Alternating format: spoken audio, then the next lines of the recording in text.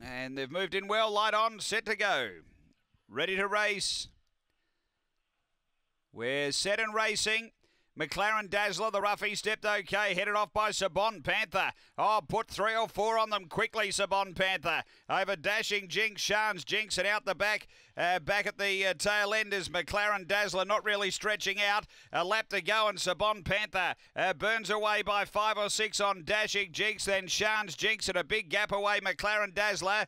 They're back at the 7:30 boxes. The leader, Sabon Panther, out by 4. Dashing Jinx gives chase. 3 away, Shan's Jinx, and a big gap away, McLaren Dazzler. Leader, Sabon Panther, 2.5. Dashing Jinx trying to reel it in.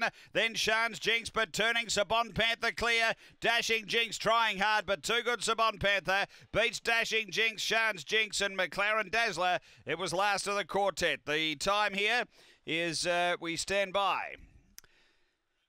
So not available on the semaphore for us there after the running of race number 1, and we'll stand by for the time there. Sabon Panther.